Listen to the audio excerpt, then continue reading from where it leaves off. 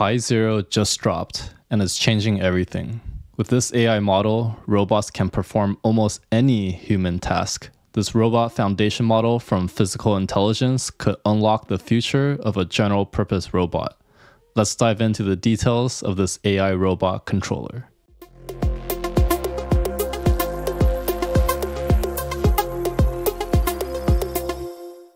If you're new here, make sure to check out the links in the video description and subscribe for more robotics and AI.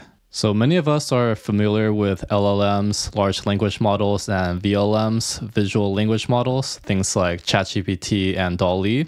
So the way these big models work is they're typically pre-trained on large data from image or text from the web, and then it's then fine-tuned on custom data. So this whole process is what allows these language models to work very well for different applications. So with general robot policies or robot foundation models, we could follow a similar structure where we're going to be focusing on using a lot of pre-trained data that's been trained on images and text from the web, and then fine-tune it on custom data. So I'll be going over some details about that, but the main thing is we're leveraging some existing data, but adding more to it so we get a head start. But first, let's talk about some challenges with robot foundation models. So one of the main things is we're working with a large-scale data set. So a lot of times you're going to have data set that we typically get from a VLM model, which I'll talk about a little bit later on. But we also have to add additional data from robots. We have robots of different configurations. So we're working with a lot of data here. And we also need to have the correct model architecture. So for things like VLMs, they typically don't receive robot trajectories as inputs or outputs. So we need to modify it so that it could adapt to robots. And we also need to have a correct training recipe. We need to learn how much to use for pre-training, post-training, how to allocate the data, what types of data to use, how to fine-tune it. So it's all in the details of the training. So let's talk about some of the innovations that Pi0 brings to robot foundation models. So the first thing is they created a VLA, Vision Language Action model, that's derived from Google's VLM model called PolyGemma. It's a 3 billion parameter model that they're using. And the reason they chose a small one is because it's really good for a real-time application where speed actually matters. And because it's such a small size, you can imagine it could be ported onto a low-cost hardware to run your robots in. So one of the main advantages of pre-training on something like Google's VLM model is that it leverages all of the data that it's been trained on. So you don't have to create a model and train it from scratch. So this really gives them a pretty good head start. But you're thinking, okay, so we have a VLM that typically doesn't work with a robot. How do you make a VLM model work with the robot? So this is where they came up, or they started integrating things like the action chunking architecture and flow matching part, which actually does a translation of the robot actions to something that the model can understand and interpret, and also give you new trajectories. So without this architectural change, all of these things that you see here with the robots folding clothes is not possible. So specifically, the architecture that they've set up, it allows a 50 hertz speed for the trajectory. So what that means is you can imagine you're sending the speed commands 50 times every second. So that's what it means to be running at 50 hertz. And the next thing that they've done is they did pre-training on 10,000 hours of 7 robots and 68 different tasks.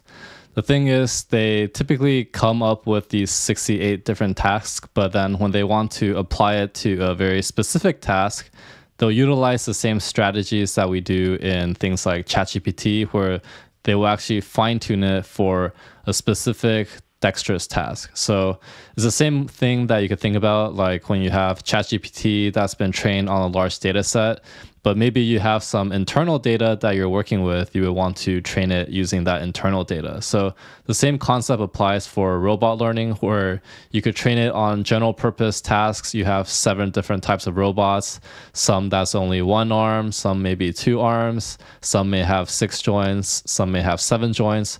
So there's a lot of different variations, right? And you have a lot of different possible tasks that is learned from. But when you actually wanted to do a very specific task, like for example, if it's like pouring water into a plant to water it, for example, then you would need to train it on that very specific task. So there's a lot of future work to be done. This is definitely just the infancy of robot learning. But one of the main things is you need to understand the weights of the different data for pre-training. So what this means is you have a lot of data that you're working with, right? But right now, it's still unknown for researchers to know exactly what data is more important and what is not important. How much of what data do we need more of and what do we need less of? So this is what I mean by weights, is they don't know the exact amounts of each things that they need and how each amount would affect it.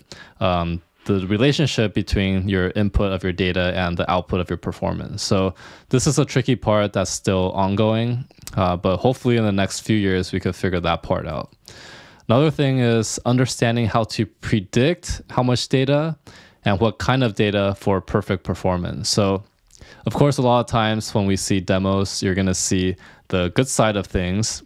But in practice, they told us that there's going to be cases where it's going to struggle or maybe the performance is not near perfect. So to understand how the data affects the performance is going to be a pretty challenging part of the robot learning process. Another thing that's still ongoing research is understanding how much can transfer to other domains like autonomous vehicles, legged robots, and navigation. But the hope is that the same strategies that we're applying here for robot arms can extend to these different things. But overall, despite these challenges that we see, you could see that the development that we're seeing right now is still very impressive. And even though we're still very early on, the results that we're seeing is actually quite incredible. I'll definitely be looking forward to the years to come and see how much robot learning will advance in the next few years. So if you'd like to learn more about it, you could read this paper called Pi0, a Vision Language Action Flow Model for General Robot Control. So this paper lays out all the details about how their model works, the challenges that they're facing, how they address these challenges, most of which I already talked about, but they have some more details on it, which you could read about. They go into the details of their pre-training and post-training, and a lot of times the training part is actually the most important, so they dive into the details of that, so you could read more about it. They also have their model on Hugging Face, so go ahead and check that out.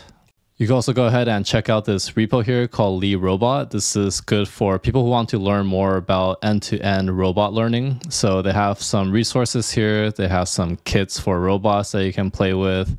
They have different simulation environments as well, like the Aloha environment and other environments you could play with to test out your reinforcement learning policies. But go ahead and check that out. So if you found this video helpful, give a like and subscribe, and I'll see you in the next one.